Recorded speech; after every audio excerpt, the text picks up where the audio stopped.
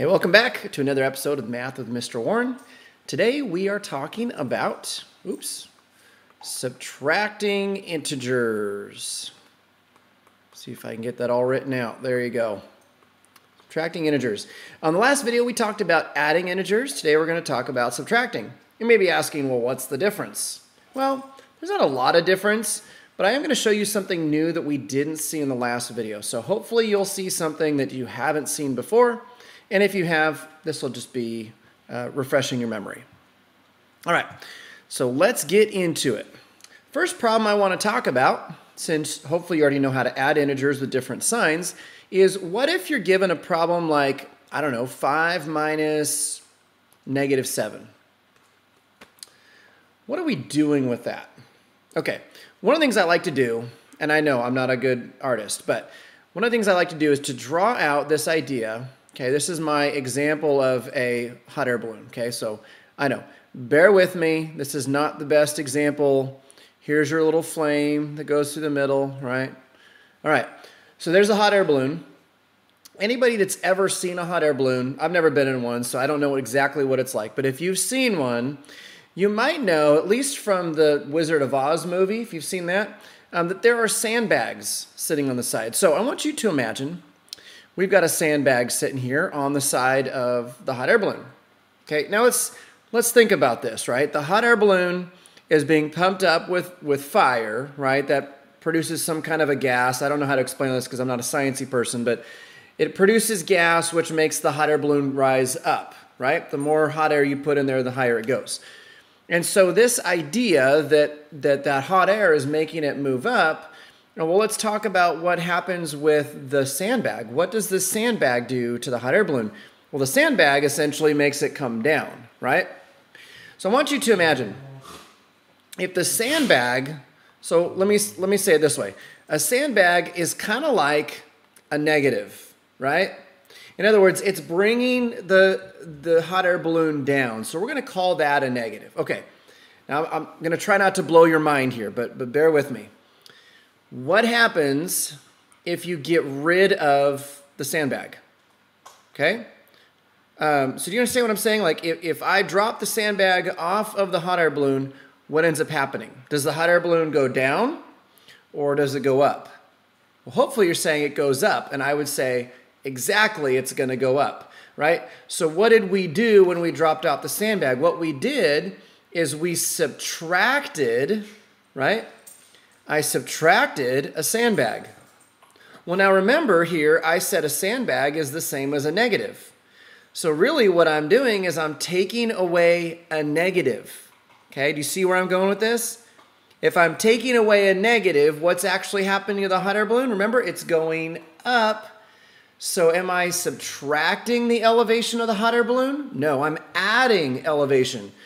So when we have a problem like this, 5 minus -7, I want you to think of that visual of I'm dropping the sandbag, I'm subtracting what is already considered a negative, right? Something that's already bringing you down.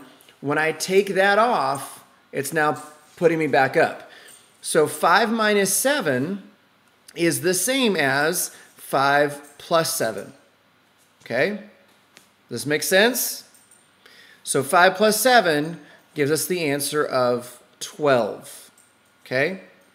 So in other words, what I'm saying here is we can't subtract a negative, right? But if we want to believe that we can, then understand that subtracting a negative means that we're really adding a positive, right? Those two negatives don't go together. Let me give you another analogy or another example. Think of two magnets, right? If you've ever seen a magnet, you know that there are two sides of a magnet. Okay, there's the positive side and there's the negative side, right? This generally is the positive side, I think, if I remember right, and the blue is generally the negative side. Now, what happens when you try to put two magnets together when they're both negative? Well, if you've ever tried to do that, you'll know that it pushes apart, right? It doesn't want to go together. What it wants you to do is to flip the other magnet so you have a positive and negative together. The negatives don't go together, okay? Same thing here. The negatives don't go together. So two negatives are going to make a positive. Okay, let's see if we can do another example and hopefully we'll make sense of this, okay? So Example number 2. Okay, I'm gonna switch it up a little bit on you. So let's start with negative 24, and let's go ahead and subtract negative 17. Okay, now, automatically you're gonna see this is a bit of a challenge, right?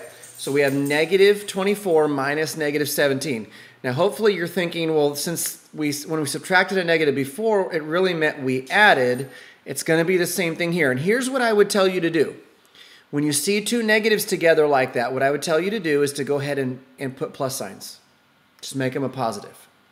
So now what we have is negative 24 plus 17. Then we go back to what we did in the last video, okay?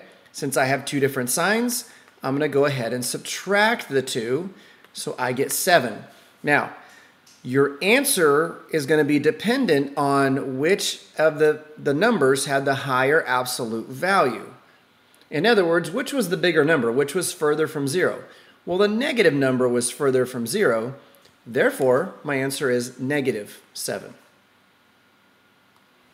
All right, let's go ahead and look at another example here. Now, I'm going to change it up on you a little bit. You notice we're progressing through this, right? Started out with a positive subtracting a negative. Then I went to a negative subtracting a negative. Now what I want to do, because you're going to see this show up, this is more algebra. But let's talk about this idea. If I do x minus y, okay. Now here's the challenge with this, because generally when we give you an expression like this, x minus y, we're going to tell you what the x value is and what the y value is. So in this example, we're going to set x to be negative 23, okay? And I'm going to set y to be 19. Now, all I need to do is plug these values in for those variables, okay? Now, please don't think that x is always negative 23 and y is always 19. Those are just the values in this instance, okay? So we're going to replace x with negative 23. So here's what I'm going to do.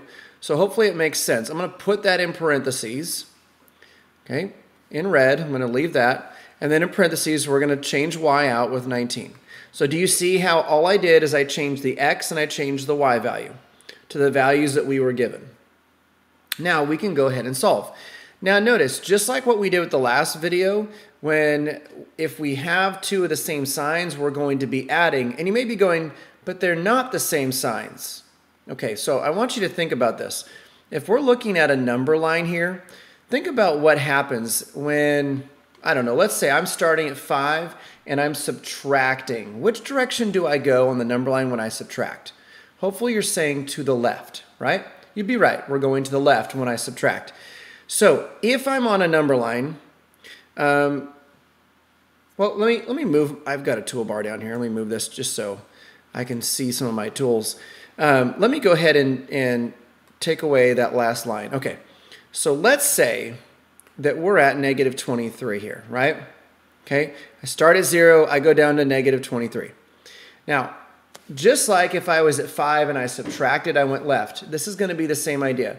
If I'm at negative 23, I'm going to subtract 19. So what am I really doing? What I'm really doing here is I'm saying it's negative 23 plus negative 19. I think I mentioned this on the last video, right? That you're not really subtracting anything, you're adding the opposite. So whether I subtract a positive 19 or I add a negative 19, it does the same thing. Now, I prefer to write it as adding a negative 19 because it helps me keep everything in order a little bit better. And now they're the same terms, so now I know all I'm doing is adding those two numbers together. So I have 23 plus 19, right, which is going to give me 42. Now, because they're both negatives, or you could say because I started with a negative and subtracted, either way, my answer is going to be negative 42, which hopefully makes sense, right? If I start at negative 23 and I'm moving to the left, then that means I'm getting further away from 0, which increases the size of my number and gives me a negative 42. Okay? So I hope that makes a little bit of sense. We're going to look at another example here. And we're going to start at something a little bit different. I want you to, in this case, find the distance between two numbers. And if you remember, in my previous videos when I taught 6th grade, we talked about finding the distance if we were looking on a grid, right? You guys know what the 4 quadrants are? So I'm looking for the distance between, let's say, point A and point B, right? This is A and B. All we had to do is subtract. Do you remember doing that? So finding the distance generally is just subtracting between two numbers. Now, it's going to be a little bit different here, though, because I want to know the distance between -4 and 5. Okay, so for the sake of argument, let's say -4 is, I don't know, right here, and let's say 5 is right here. Okay, now it's not as simple as just subtracting -4 from +5, is it? I don't know, let's try it. So let's do 5 minus -4. Let's see what we get. Okay, now I know that from here to here the distance is 5, and I know from here to here the distance is 4, and so if I add those together it's 9, right? So if I write it out like this, 5 minus -4, remember the example with the hot air balloon? Remember, subtracting a negative is the same as adding its opposite, right? So really what I've done is 5 plus 4, which also gives me 9. So the distance between -4 and +5 gives me +9. Distance generally is a positive number. I don't think we use negative numbers. I don't know if we ever do. Let's try another one just for the heck of it, because I think this is good practice. Let me go ahead and erase some of what I have here. Okay. So in this example, let's go ahead and we're going to do, let's see. Let's do -9 and 8. Okay, so what's the difference between -9 and 8? This is the same idea. Now, could I do -9 minus 8? No, because then I'm going to get a negative number, and distance is always positive. So I'm going to do 8 minus -9. Okay? Now, by doing that again, I can't subtract a negative, so I'm going to add its opposite. So that gives me 8 plus 9, which is 17. So in other words, the distance there is 17 units. Okay? All right, I think I've got one more example. This involves a picture. Do you hear my dogs wrestling in the back of this video? They're getting really loud now. Okay, so here's my example. This is supposed to be a mountain. And we're going to go down into a valley. All right, I think it's pretty good. I need to draw a dotted line across here. Let's see if I can do that. Not terribly straight, not terribly horrible. Okay, so the top of this mountain right here, let's call this mountain Mount Whitney.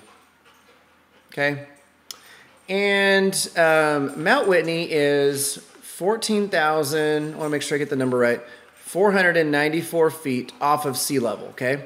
Now this right here is sea level. Okay, so 14,494 feet off of sea level. And then this place called Death Valley, these are both places in California. Death Valley is negative 282 feet, right? That means it's below sea level. Now, it doesn't mean it's underwater. If you've ever been to Death Valley in California, it's a very hot place. It's also not underwater. But it is really low elevation. So if I want to know the distance between the top of Mount Whitney here, I'll just go ahead and write this so we know this is Mount Whitney. Okay, the distance between the top of Mount Whitney and the bottom of Death Valley would be what? How do we find that? So here's what we do. We're going to take the distance or the height of Mount Whitney, and we're going to subtract the height of Death Valley. You may be going, well, how is that the height? That's underground. Well, it's not underground, but we're still going to call it the height, even though it's at a negative. So if I want to know the distance between the two, what I'm essentially doing is I'm adding those two together. So remember, we can't subtract a negative. We're going to add the opposite. So let's go ahead and do that. I cannot do this in my head.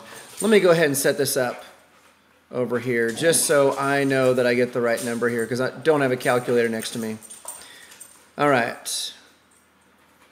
So 14,776 feet is the distance from the top of Mount Whitney all the way down to the bottom of Death Valley. That's quite a bit of distance, right? So that's how we would find the distance between 2 points. And this is where really finding the distance is the most valuable. because if you're going on a hike and you're starting at low elevation and you're going up past sea level, it might be good to know the total distance that you've gone. But hey, that does it for our video today. That's all I wanted to show you. Hopefully this makes sense. I'm trying to teach you the foundations for how to subtract integers. In the coming videos, we're gonna look at multiplying integers, dividing integers, and then we're gonna get into the really tough stuff. This is gonna be a challenge. We're gonna talk about fractions, everybody's favorite, and we're gonna get into some decimals, okay? And I challenge you throughout all these videos in this unit to not use a calculator. As you saw in here, I did not bust out the calculator. I did this all longhand. It's much better to set a foundation, and trust me, you're gonna thank yourself later when you know how to do this without a calculator, because then it makes it that much easier when you get to use one. All right, guys, that does it for today. My dogs are still wrestling in the background. Hopefully you can't hear that too bad, but thank you for joining me on the video. I'll see you on the next one.